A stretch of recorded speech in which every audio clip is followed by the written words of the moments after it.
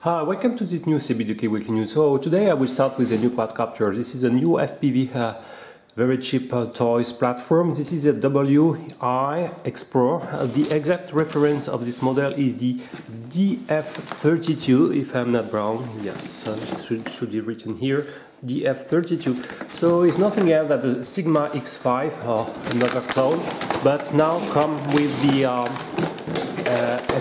FPV 5.8 GHz solution. So as you can see, you have this tiny Sigma X5 with 5.8 GHz linear antenna. Well, exactly like the X5, nothing else. But now you have also this well, all-in-one FPV monitors plus radio. So we'll see. Okay, so 4.3-inch FPV monitors.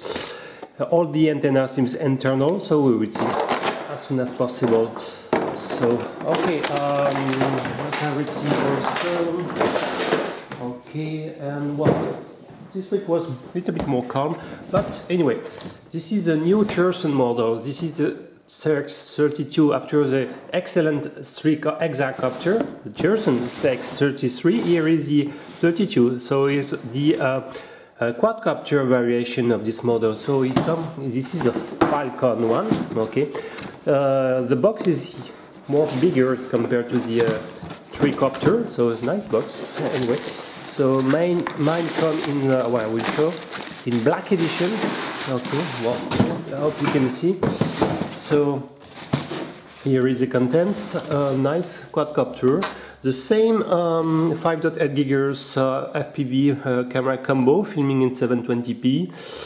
You have both port power switch and some nice LEDs, the same type of props. Wow, okay, and the FPV monitors, including also the 4.3-inch FPV monitor, LCD display.